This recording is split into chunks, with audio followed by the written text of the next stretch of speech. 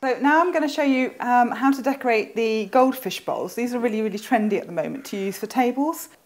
So we've got these lovely Xanthodecia, there's Calla Lilies. Now they're really great because they're really flexible, so they work really well into the container, but you could also use tulips if you're working in the spring.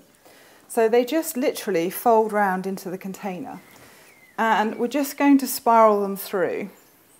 If they're not curving very well, what we need to do is just run your hand, warm hand, and your thumb along the stem, and it just curves the stem up. It's just encouraging it to curve nicely. We don't want to snap them. If you leave them out of water, it does make them a bit more flexible, and it makes the job a little bit easier. The tulips definitely need to be left out of water before you use them. That can be up to about 4 or 5 hours before you need to use them. But can you see we're just creating a nice curved effect in there. So you can choose how many you use in here. I'm probably going to put another maybe 1 in there. I've got 4 in there at the moment. Just going to encourage this one to bend round. It's the heat of your thumb that helps to just curve the stem.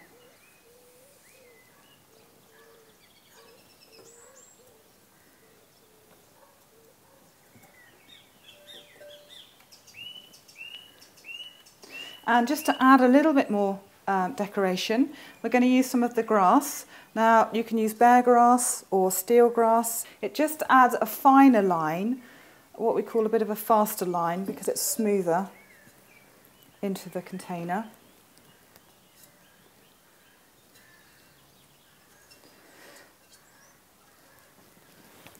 And just has a little bit more crossing effect on there, so we can really make those lines dynamic by a lot of crossing going on. Or you can keep them very simple and spiral all the flowers in one direction. If there's a stem sticking up here, we're just going to drop it down a little bit. We want that to go down into the water. I want to bring a little bit more of the grass just right up to the top.